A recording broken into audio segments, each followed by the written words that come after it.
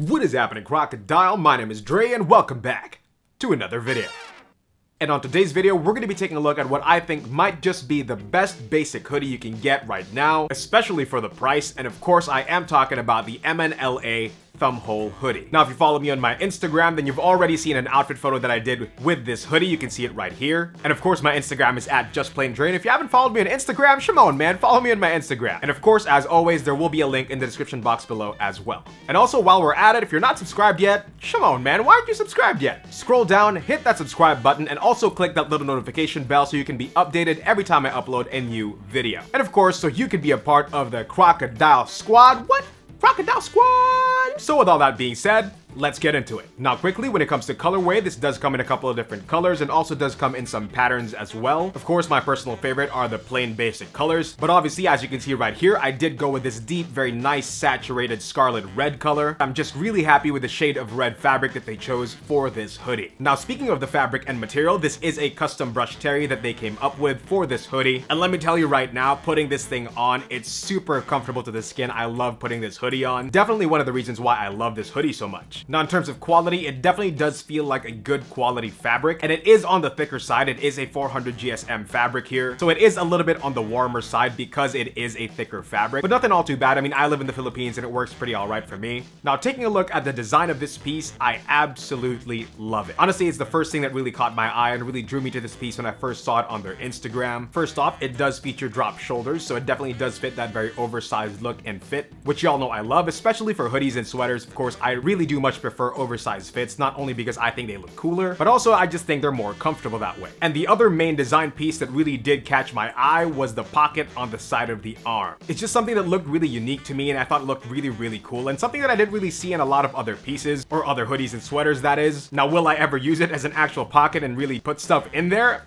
I don't know. But honestly, I just really love it as a design aspect and I love the look of it. Definitely does give me some high fashion vibes, which y'all know I really do like. And yeah, generally, I just think it looks cool. And of course, this is called a thumbhole hoodie, so let's take a look at the thumbhole feature. As you can see right here, I think it's done really well. It's done in a relatively subtle way. And again, like I said before, you can't really tell that it's there unless you're using the feature or if you're looking for the thumbholes themselves. Which I think is a great way of doing it because, again, if you don't really like the thumbhole idea, then you don't have to use it. But if you do like it, then it's a nice feature to have and a good option to have for styling. Now, quickly, I do want to talk about the hood here. It is an oversized hood. I think it fits pretty well, but do note that because, again, like I said, the hoodie is made out of a 400 GSM brushed terry. It is made out of that same thicker material. So although you can get it for the most part sitting nicely, it can sometimes just kind of lump up. And if you have longer hair, it will push up on your hair just a little bit. But I mean, it's not really that much of a con, really. It's just something that I noticed. And for you guys who have longer hair like me, just an interesting little observation on my part. Of course, now it's finally time to take a look at the overall fit. Now, off the bat, I do want to talk about my point of view on the different kinds of oversized fits. To me, there are two different spectrums of oversized, one of which is a little bit shorter in the body and definitely a lot wider and a lot boxier in terms of fit, almost a slightly cropped kind of look. And then there's the one that's still nicely oversized, but leans just a little bit towards the slimmer side. And personally, I really like both. They both definitely serve different purposes and different styles and different outfits, and I do dabble in both. The thing is, though, that kind of oversized that leans a little bit towards the slimmer side is the one that more often than not gets done wrong, where it's oversized in the width wise, but it's just way too long, almost a dress. So that's not what you want in an oversized piece, even on the slimmer kind of style of oversized. And I'm sure y'all know what I'm talking about. You do see this a lot in a lot of high street brands. I'm looking at you, Zara Men's.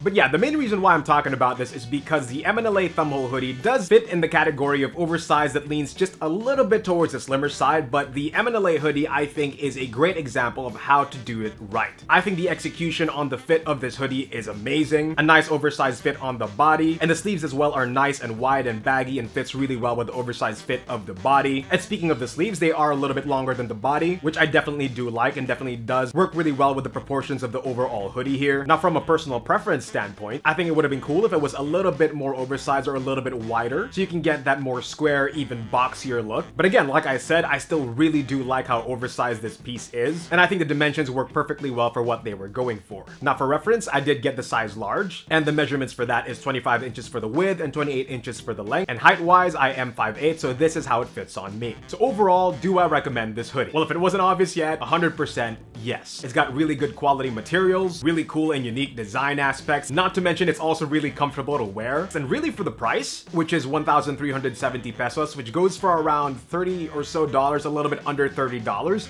I think this is a fantastic deal. And again, really what I think to be one of, if not the best basic hoodie you can get right now. And really, again, not only is it a great basic hoodie, but the overall fit and its unique design aspects like the thumb holes and the pocket on the side, I think differentiates it and makes it really unique compared to every other basic hoodie you can get right now. And that about does it for my review on the MN+LA thumb hole hoodie. I hope you guys liked the video and I hope you guys found it helpful. And I hope I was able to give you guys some ideas or some insights on whether or not this hoodie is something you want to pick up. Now, if you did like the video, then definitely do head down there and smack that like button. It really does help me out a lot. And of course, I'm not just saying that, it really does help me out a lot when it comes to the YouTube algorithm. So scroll down below and click that like button.